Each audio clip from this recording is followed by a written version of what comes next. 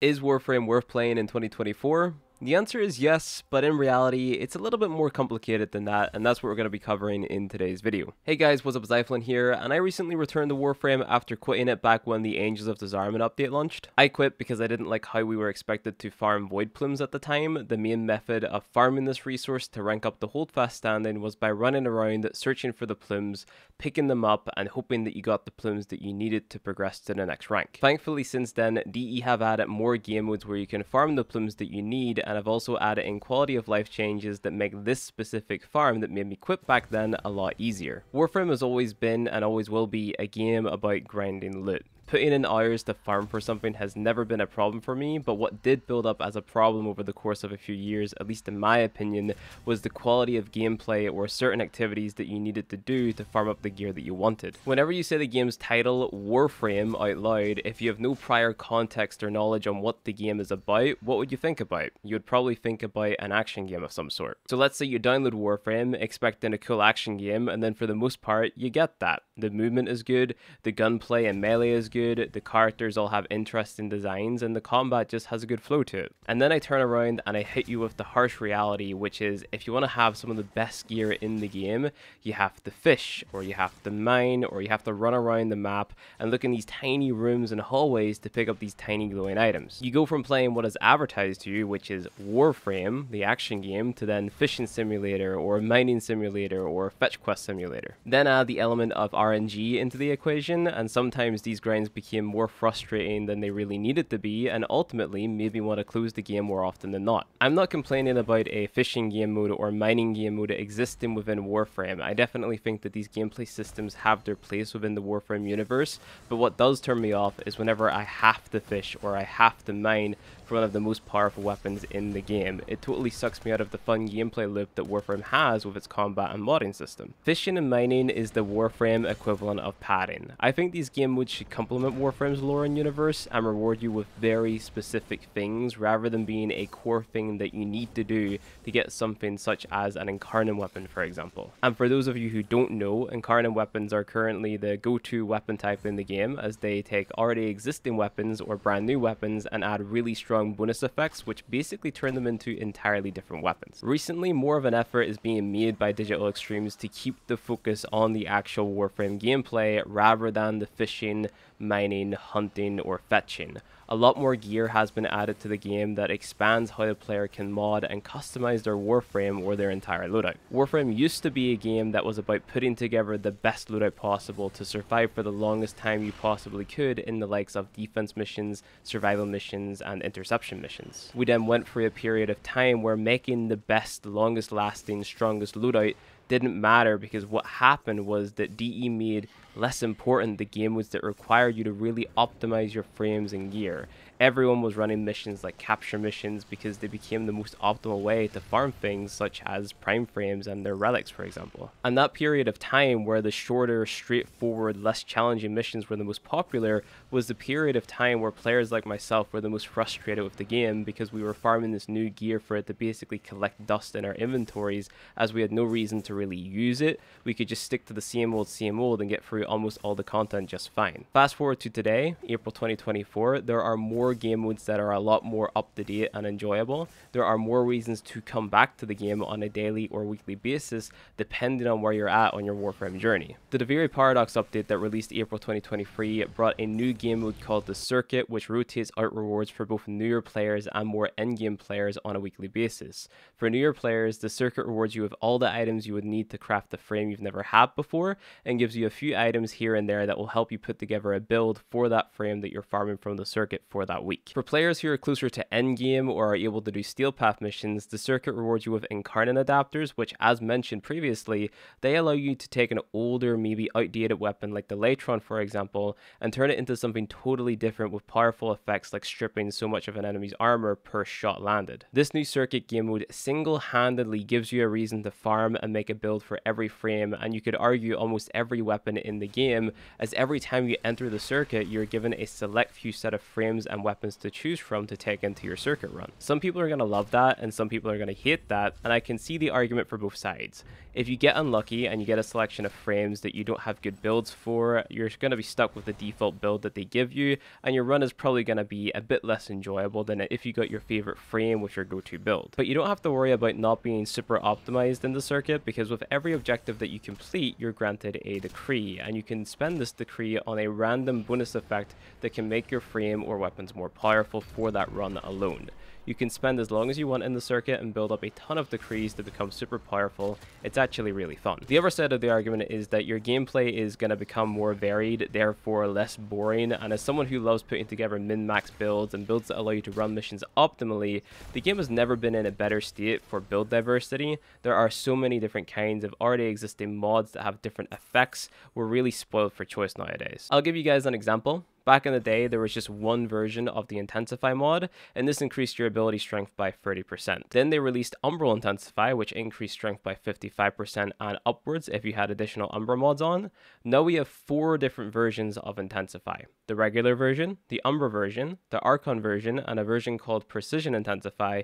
Each one of these mods gives you more ability strength, just in a slightly different way that allows you to really tweak and optimize your builds further. And the same can be said for so many different types of mods in the game. There are now more versions of the Flow mod, which increases your energy, more versions of Vitality, etc, etc. On top of that, DE have also been trying to bridge the gap between newer player and optimized player, and the biggest example I can give of this is actually Arcanes. DE have made Arcanes more accessible across the board by making them drop more frequently in missions that are more commonly run, adding in new ways to dissolve Arcanes to get new ones, and by running events which make farming more rare Arcanes such as Arcane Energize more common. The knock-on effect of this is that everyone has more powerful loadouts, especially when you consider the amount of options you have when it comes to modding nowadays, and the platinum prices of all the Arcanes just plummet. They go down. This is something that DE have been doing with a lot of different things for a very long time, making what was once rare, valuable, or pricey more common, easy to get, and less valuable. What this basically means is that people are trading far less platinum,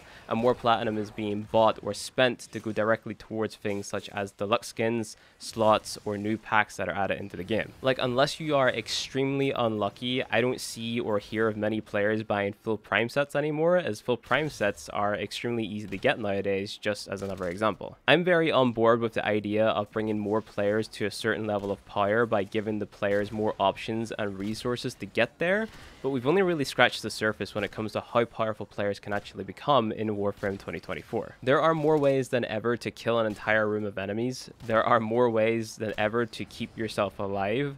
There are more ways than ever to keep your energy sustained. There are more ways than ever to strip enemies' armor. There are more ways than ever to spread status effects across an entire room of enemies. And there are more ways than ever to increase your crit chance and crit damage. I'm probably missing something, but you get the point. There is no way on earth moving forward that DE will be able to balance this game to make more challenging content without literally ripping away or disabling something that you're used to. Take the latest mechanic, Overguard, as an example. This is a health bar on top of your health bar that makes you knockdown immune, status immune, and can easily be topped up or refreshed at the press of one button. Of course, only certain frames can do it, and some may even need an augment mod, but Overguard combined with shield gating, combined with rolling guard, combined with other Warframe abilities that aid in survivability, and arcanes or abilities which crowd control or kill enemies, the only way that you're dying in this game now is through something totally random one-shotting you in the split second that all of your means of survivability are down, if that ever happens. And there is really no excuse to not be this powerful in Warframe now.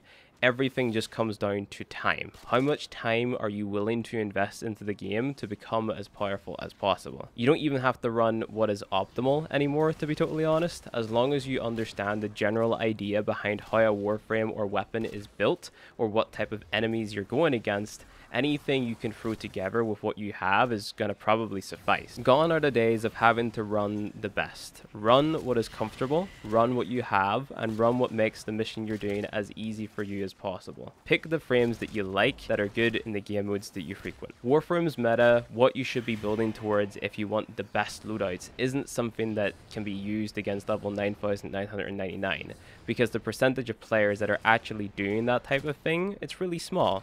Admittedly, it is fun to watch that type of gameplay, but it's also overly complicated for your average player who has no interest in doing that type of stuff. What I think you should be aiming for are loadouts that are going to allow you to efficiently run the missions that you're farming, such as disruption missions or Archon hunts, for example. And moving forward, that's how I'm going to approach making builds for frames. For example, how can I make an Ash build that's efficient yet comfortable to play in disruption missions? The reason I recommend just focusing on running things efficiently if you're coming back to Warframe is because the game already demands a lot of your time via outdated game modes. And what I mean by outdated game modes are things such as your defense missions, your survival missions, your excavation missions, basically game modes that for the most part have you standing around waiting for a timer to tick down, or something that doesn't really scale well into steel path content like defense or excavation, because all it takes is a few bad random teammates or a spotty internet connection for what you're defending to go from 100% HP to 0% HP, and there you go, you just wasted 20 to 40 minutes of your time. These timer-based missions are scattered around the place randomly and really break up the flow of gameplay, especially nowadays considering the fact we have some really well-designed proactive game modes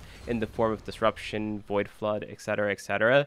Basically anything that came with the Angels of Disarmament update and is on that tile set, like those game modes are pretty solid, and I wish we see more of those types of game modes rather than the old Warframe types of game modes. Game modes where the player can directly influence how speedy the mission gets completed to add some element of a build or skill gap can really make the difference between a player like myself being invested in the game or saying, well, what's the point in playing if I've got nothing really to achieve instead of just standing around. Speaking of achieving, what is there to achieve in Warframe now? Well, like stated at the beginning of the video, Warframe is and always will be a grinding game, so the main point is to grind up all of the gear that's added into the game, be that new frames or weapons. Most of the recent gear releases have been pretty good. You can point at almost all of the recent frame releases and say, yeah, that frame is good at melee or nuking, for example, in their own unique way. There are Archon shards that were introduced with the Veilbreaker update after the new war. These shards give you additional bonuses and effects that can be earned on a weekly basis from multiple different activities.